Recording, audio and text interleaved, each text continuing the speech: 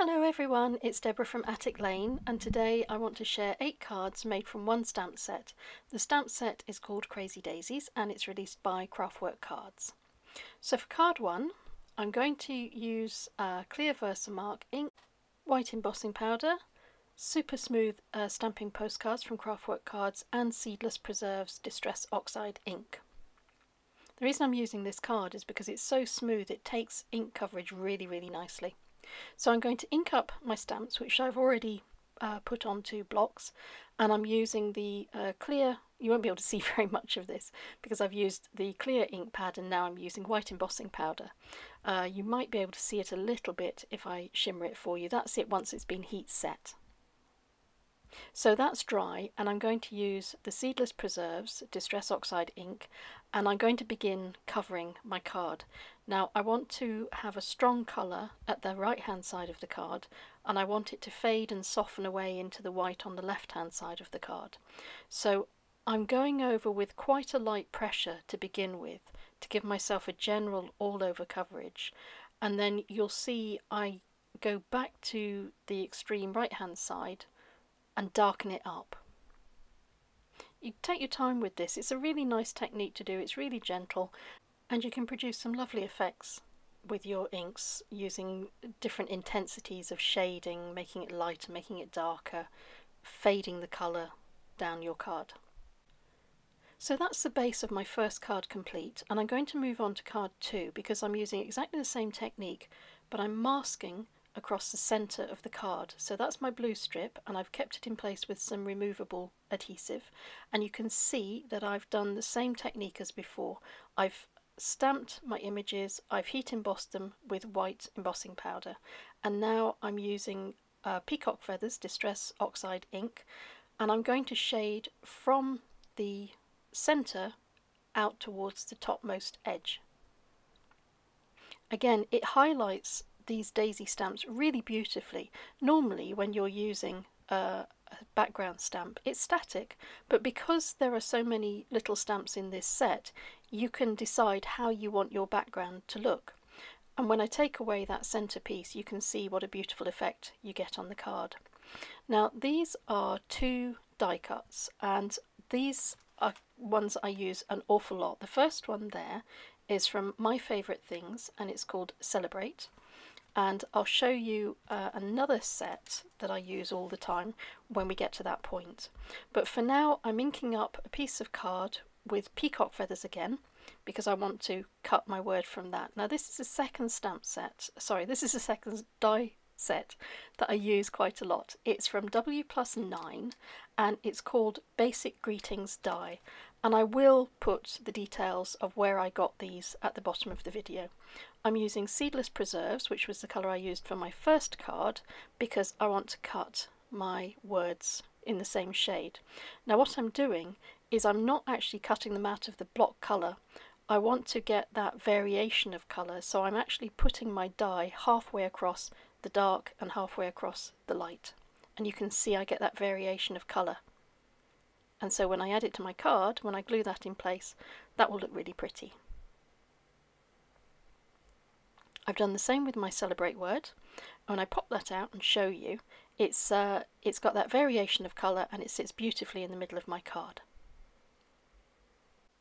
I've cut out 2 extra words, Celebrate words, out of white card, and I'm going to layer these on top of each other, and I'm going to use my Quickie glue pen to glue the backs and then secure them to each other. And I don't know if you can see, it gives me a little bit of extra depth to my word, and it means that when I glue the word on, here you can maybe see it a little bit clearer, the word actually pops from the card better.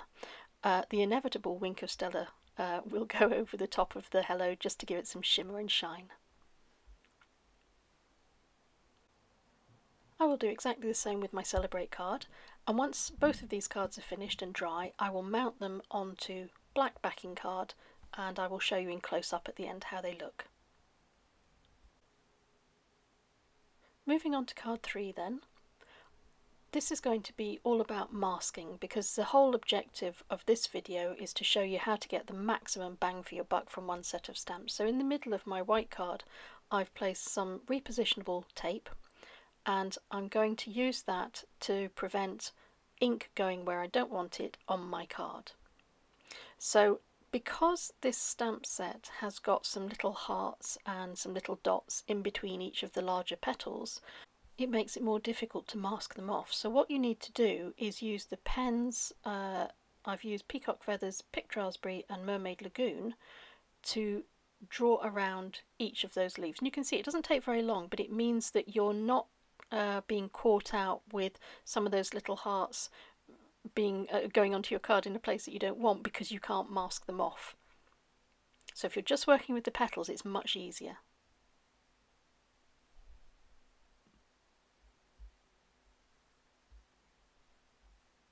So that's the card finished as far as the stamping is concerned, and I'm going to remove the tape so you can get a sense of how neat and sharp that edge is. I'm using my W+9 dies again. This time I'm using the word smile, and as before I'm going to use my glue pen to layer it up. Now I've cut my smile word out in black card, and now I'm covering it in clear embossing powder, and I'm going to heat set it, and that will give the word some extra dimension and a little bit of shimmer and sparkle. Hopefully you can see that. And I'm going to do this twice. In the old days you would have used ultra thick embossing powder, but I don't think people use that as much as they used to. So instead of doing it with one pass, you just have to do it 2 or 3 times. This is after 2.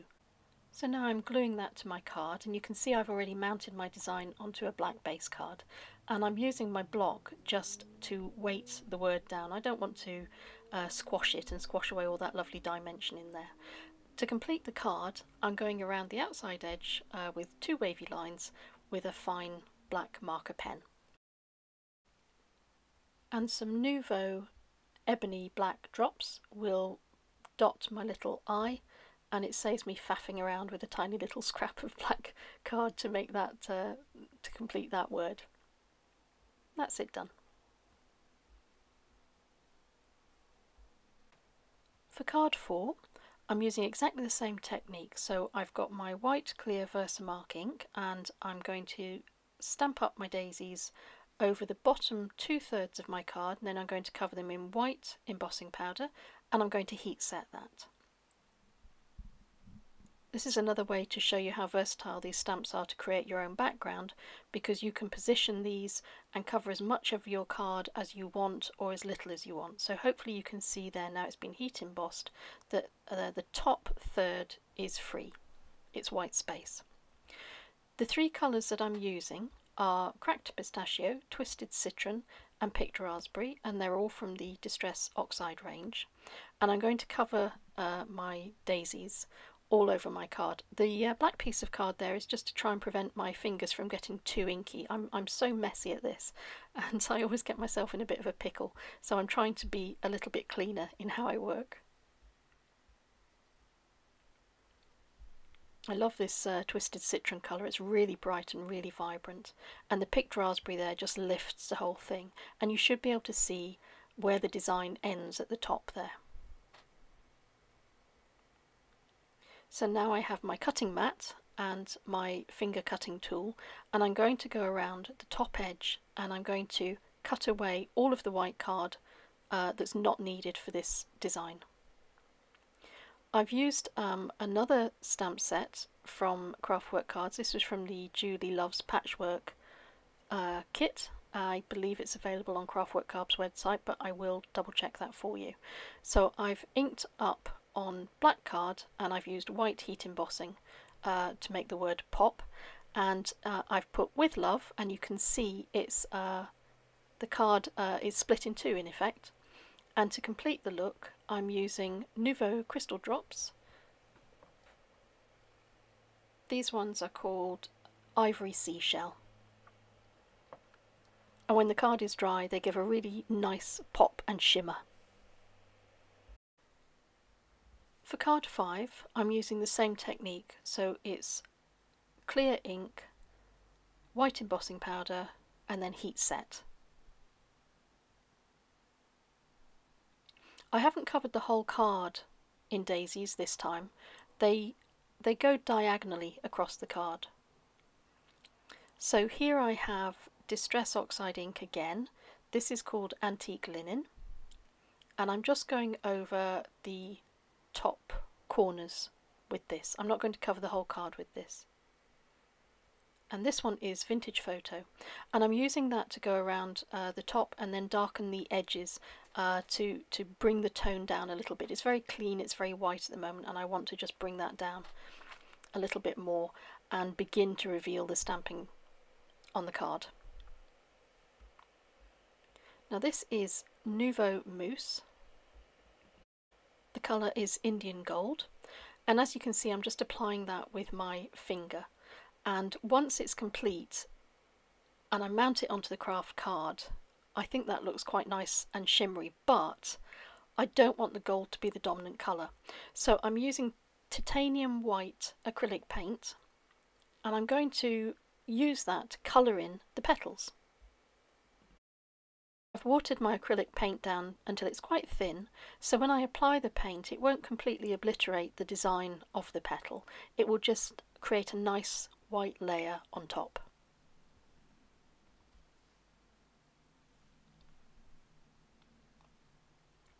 I think that gives quite a pretty effect.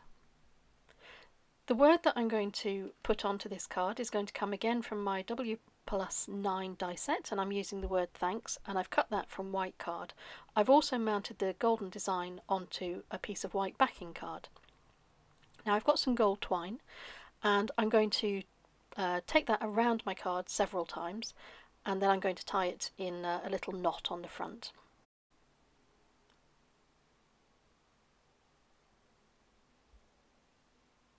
To keep all of that in place, I'll use my glue and secure that to the craft card base. That will then keep the thread where I want it as well. I'm using a wet glue again because if I slightly get the positioning wrong, I've got some wiggle room with that wet glue. Once again, I'm using my glue pen to go over the word so it will stick in place, and I'm completing the card with some dots in the top corner there, and I'm doing this with Imagination Crafts Just Pearls, and this one is called Pure Gold. And my card is finished. Card 6 is fun, it's a little bit different. So I've got a frame, I've got a piece of white card that sits within that frame, I've also cut out a piece of white card that sits slightly taller than the frame, and a piece of acetate. So I'm inking up, as we've done in all the other ones before, with clear ink. I'm going to add white embossing powder, and I'm going to heat set it. Now I'm using a Versacolor ink called Chateau Grey. I'm using one of those tiny little ink blocks, so I'm just going over the whole card with that block.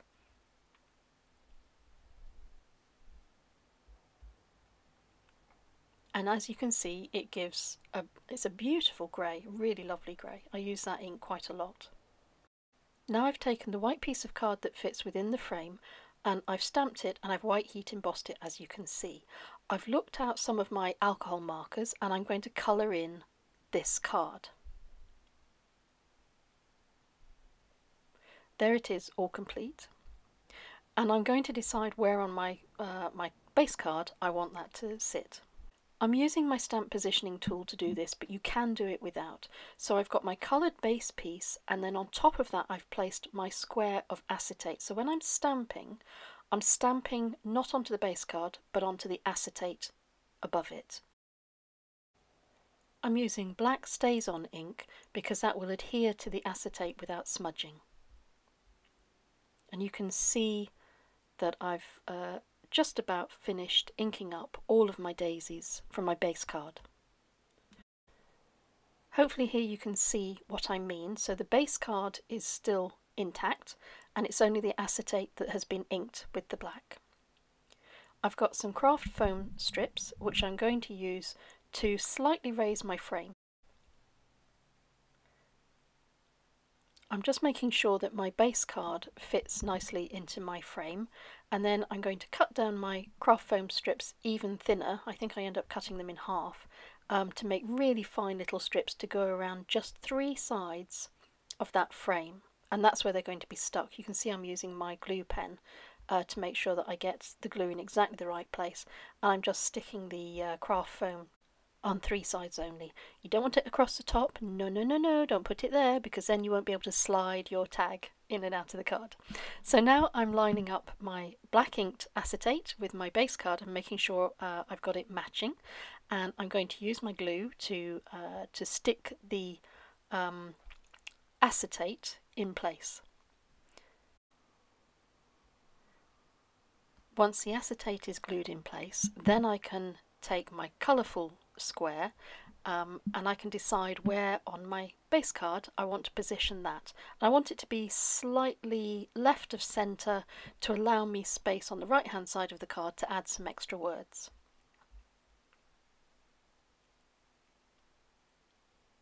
I'll glue that in place to secure it. So the coloured card you glue onto the base card, and then in your frame you should have your acetate piece glued in as well. And then the frame can be glued over the top of the whole design, so the frame is glued onto the base card. The tag, I cut some corners off it and I added an eyelet hole and some ribbon, and I've printed some words off just from my computer, and I used a typeset font, and the words I chose were "You colour my life." If you want, you could add a little secret message on the back of that card as well. But I think that's a really fun card, and I can think of so many ways that you could use this technique to make all kinds of reveal cards. I hope you have a go at this one. I'll stop playing with it now and I will move on to the next card, I promise.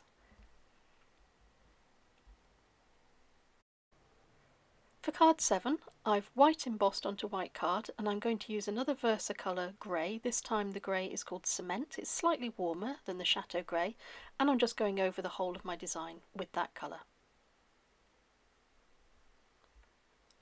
I'm going to mount it onto black card, and then I'm going to take another of the words from my W+9 die set, Smile, and I've cut it from the brightest pink glittery card you could imagine. This is a pack from Hobbycraft called Glitter Galore, and I've also used it as a very, very thin mat behind that grey. Now I'm measuring on the reverse of my card because I want to add some eyelets, and I'm going to use my crocodile to punch the holes out and then to set the eyelets in place. I found a couple of pink eyelets in my stash and I thought it'd be fun to use them on this card.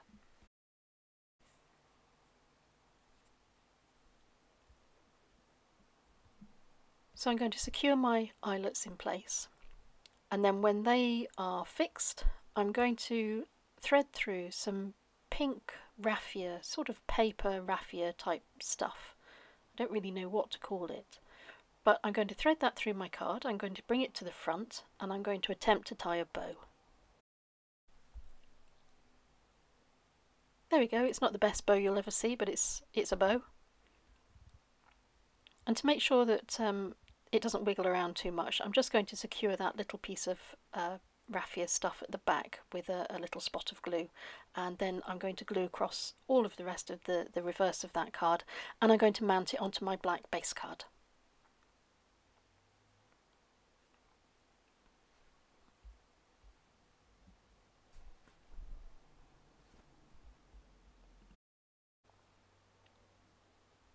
And I'm going to attach my pink smile word that was cut from the same pink glitter card onto the front.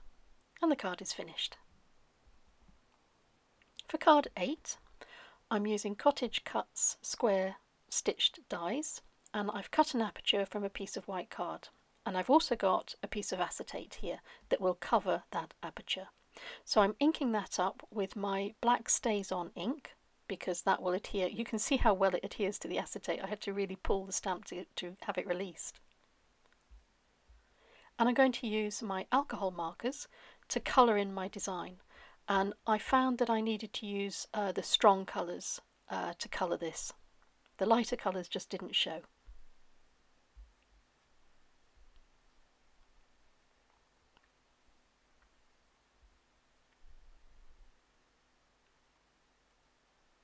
Now once I've coloured up all of my design, I'm going to stick this into the aperture of the card, and you can see how pretty that came out. The effect this gives you is of a stained glass window. I think it's quite interesting design. I quite like that. I've used another alphabet set from Craftwork cards to write hello, and that is my card complete. So I'm going to leave you with close-ups of all of the cards that we've made today and say thank you very much for watching. If you haven't already, please subscribe, and I'll see you next time.